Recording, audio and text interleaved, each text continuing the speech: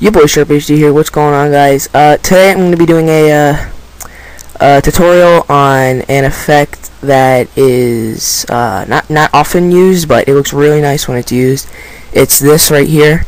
This cloud sort of text effect. It's not really a text effect, but I really don't know what to call it yet. So it's like a cloud effect transition thing, and it sort of wiggles, and some people put text on it.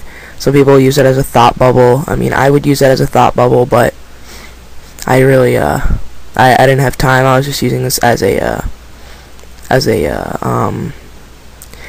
what are those things called where people use things to show it to you?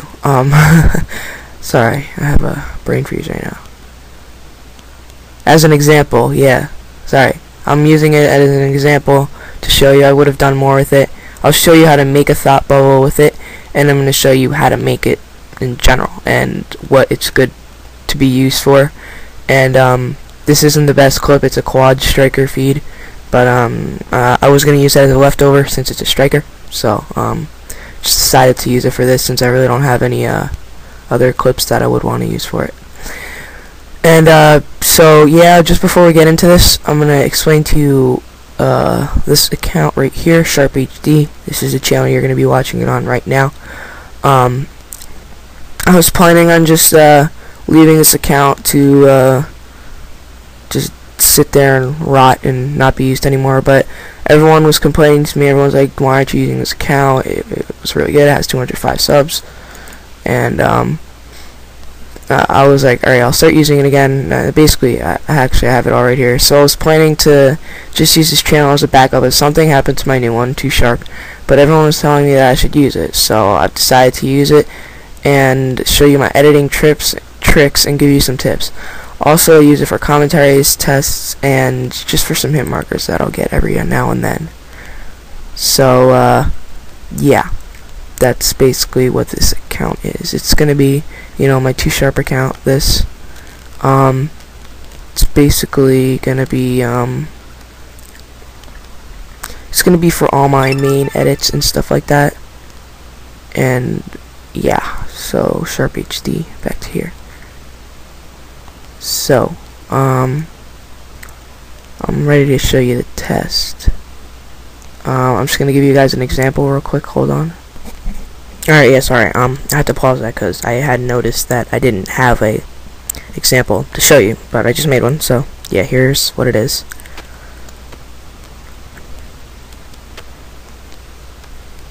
Oh wait, nope, wrong one. This one.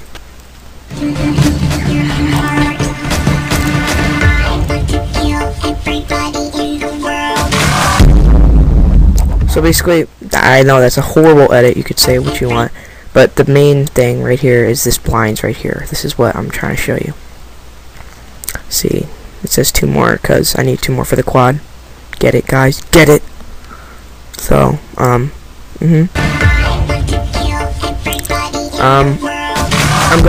just showing this to you now. It was a quick little edit, but it's not supposed to be that good at all. So, I'm probably gonna make, I will make a way better edit. With that same clip, different music, different color correction, but with using blinds, the blinds thing. So, yeah. Wait for this to open.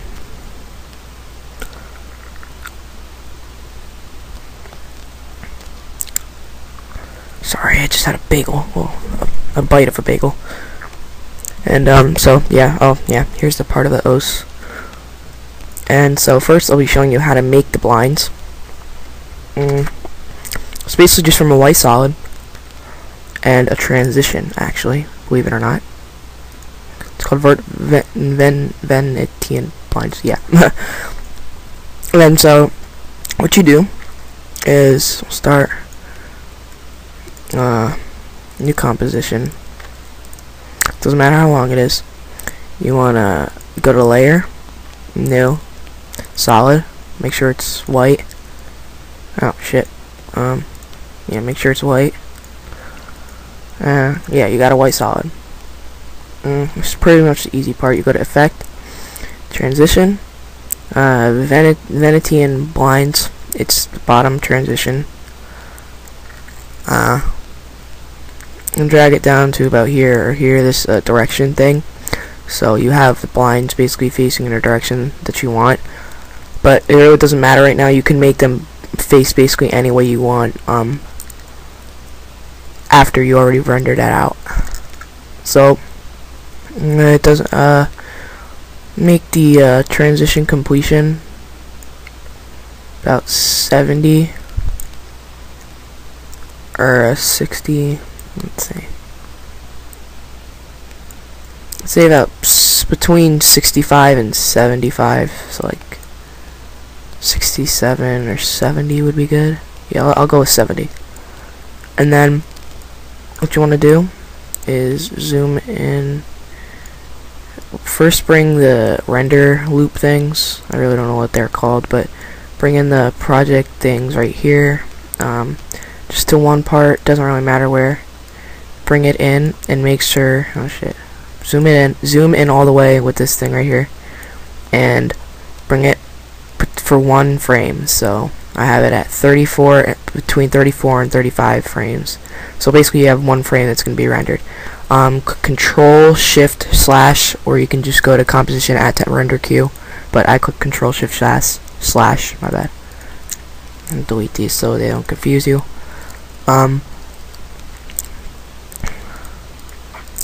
None of this is going to be the same. It's going to just say lossless settings, but I have lossless with alpha. You want to go to format, JPEG. Some people are going to be like, oh, why aren't you using PNG? It's the best. It's not. Well, it could be the best in some ways, but it changes the way things are rendered. It makes it, it's like when you're doing a background and you have to render something out in Cinema 4D to make it to make just the text be there, and like the background of it is just invisible. That's what PNG does, and JPEG doesn't do that, so you do want JPEG. And so click OK. Let's render this out. Pictures, just name it blinds, and then save, and then render. It'll take half a second. And then, so now I'm just gonna delete what I have here, and what you want to do is I suggest doing this with the Twixtor area of an OS or something, or a clip. And here's my Twixtor part right here between 5 and 7, this one right here. Yeah. So what you want to do is, shit, what did I just do? Sorry. Is just go to pictures, get your blinds in here. It's always, when you render it out, it's gonna make one of these weird numbers there. It's really dumb. Let me exit out of this. And so you got it in here, right? Blinds, delete this one. Blinds. And what you want to do is just drag it to wherever for now. Then you want to go to Effect, Keying, Color Key, and go to this and drag it all the way down to the bottom left corner. Or you could just go to S, make it 0, and B, make it 0, and then click OK. So this is it's gonna look really annoyingly fuzzy. So you're just gonna drag it up, drag color tolerance on color key to like 13 or 15. Yeah, that's good. And then maybe even a little higher. Yeah, that's good.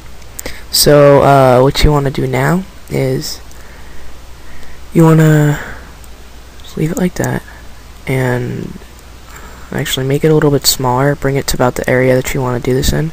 So I'm just going to do the same thing that I did before in the same area. I'll show you how to make the thought bubble. So what you want to do, zoom in a little bit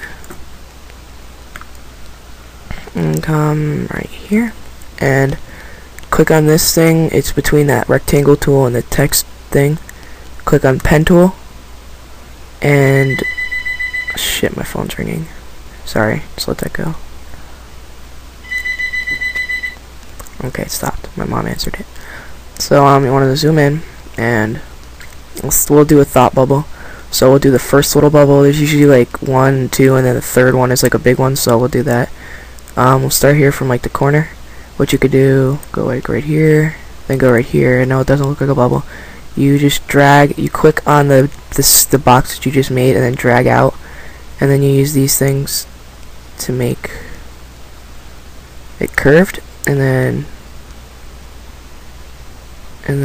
we could go like this, and then go like this. I want to kill everybody in the world. Alright, so that's that. And then what you want to do is drag this in again. And then I should have done this before. Do the same thing that we just did. Color key. Do that. And then make the color tolerance about 20. And then Control C. And then Control V. So it copies it and pastes it. And then let's do it once more. So we have this. And then we have this one.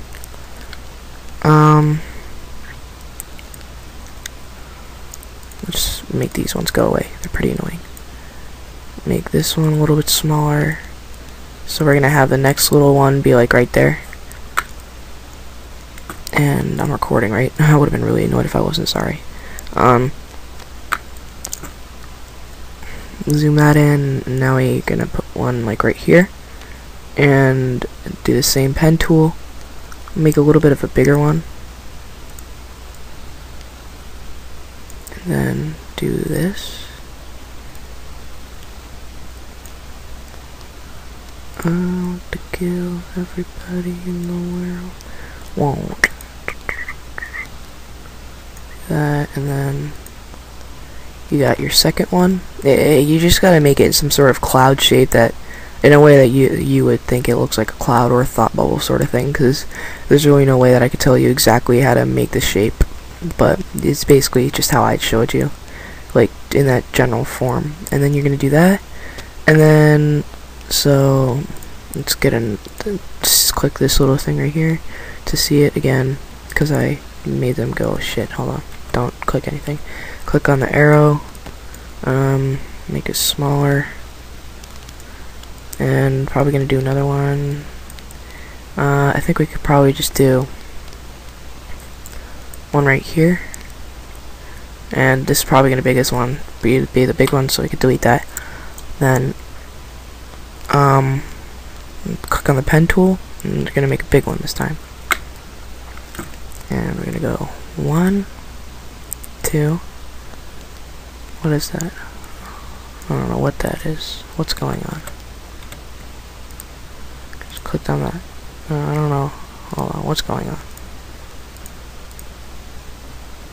Oh, because I'm not doing it on the blinds. There we go. So we're gonna have one like that. One like that. Hold on, let's drag that out like that. One like that. Like that. One like that. One like that. And you use these little things right here that are basically just like that to control the shape. Done that, but we wanna, oh shit, hold on. Click on that. Zoom in because it's not gonna let me do this. Like that. And like that. There you go. And so now I'm gonna click on this because I want to make it a little bit bigger. Move it somewhere like right here. Make it bigger. There we go. There's your thought bubble. It sort of looks like one. It's pretty good. So there's your thought bubble. So it's basically like your player is thinking in his head, I need one more or two more.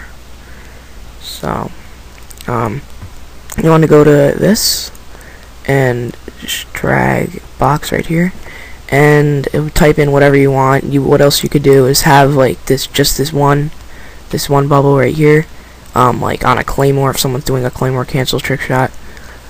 But right now for a kill feed, you could have what I'm doing, like say one more, or two more, whatever, wherever it is that you're doing the Twixtor. I'm just gonna type in 2 more exclamation point, and then I'm gonna grab my arrow, and then alright, so now here comes the wiggle effect. What we want to do is click on 1, 2, 3, control click on all of them, and actually might want to click on the 2 more also. Click P, and then Alt click on position, and then right here where it says transform position, you want to backspace that, type in WIGGLE, wiggle, and then open bracket, let's try 3:15. So what this means is it's going to wiggle 3 times every 15 frames.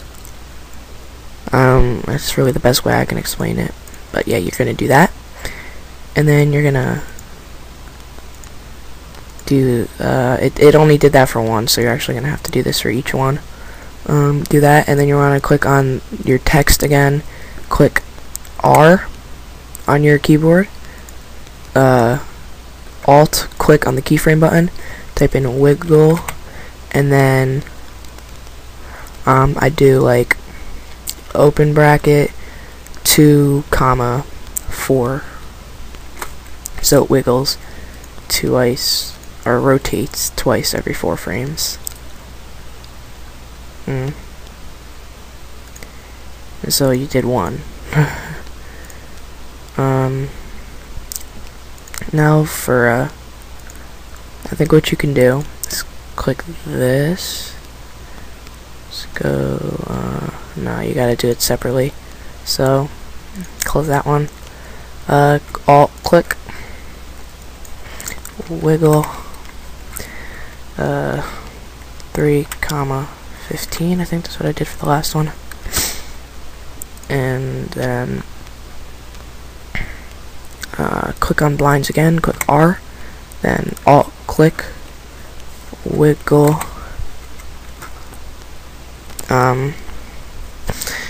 wiggle, and then 2,4, and there.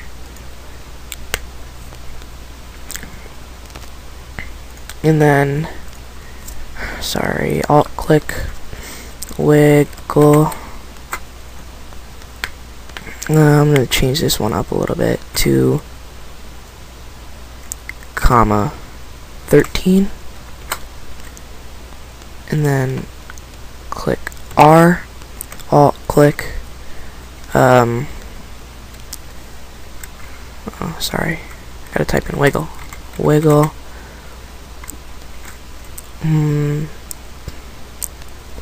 3, so I did 4 for the last one. We'll do 3,6.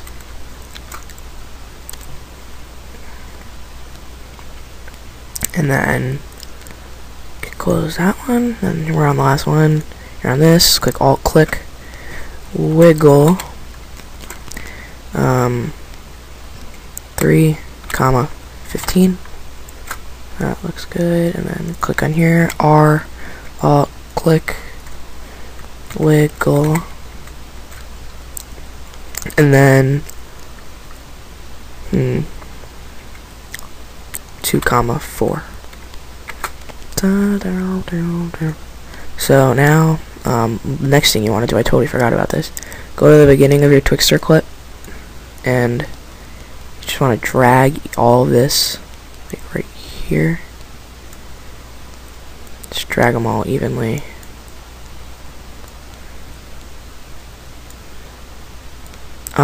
Also one more thing before I forget, I need someone that's really good at GFX to make me a new logo that just says Sharp HD. If anyone could, private message me on YouTube, cause this isn't going to be my Made Sharp account for YouTube anymore. It's going to be just my editing account.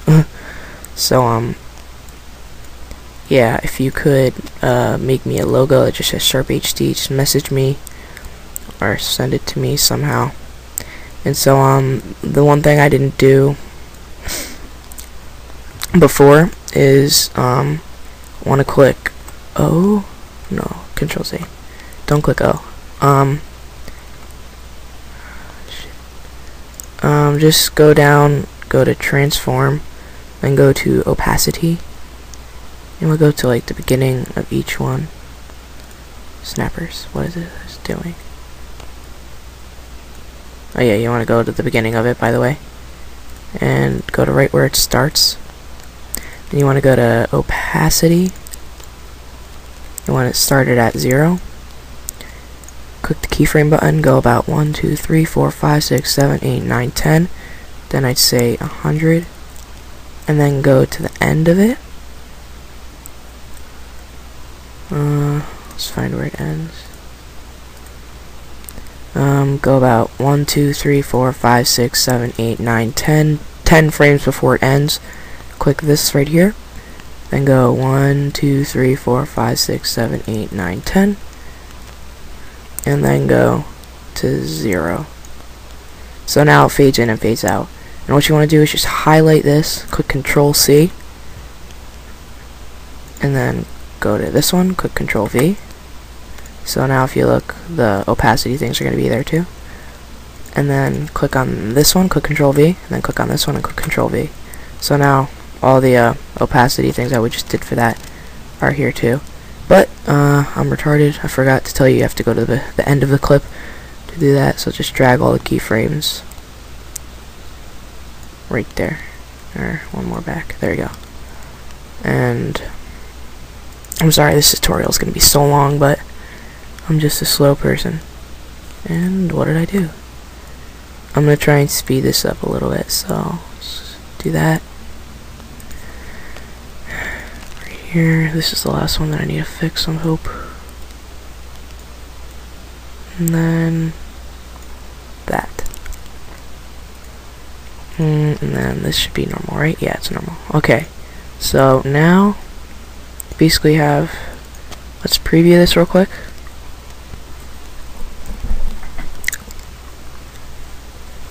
Preview.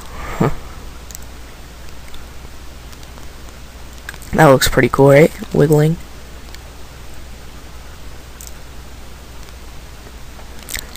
Let that render out so now we can play it and I can show you it. So then it fades out, and now play. That's basically what it looks like. Pretty cool, right? Yeah. So that's what it would look like. Basically, that's the cloud effect, and that's basically it. If you want to render it out, Control-Shift/, lossless with alpha. I rendered AVI. AVI gives you the best quality, and then output wherever you want to render it, and then blinds test, and we'll replace it. Then you click render. I'll put a final example at the end of this. The better, like a better OS sort of thing. So yeah, see you guys later.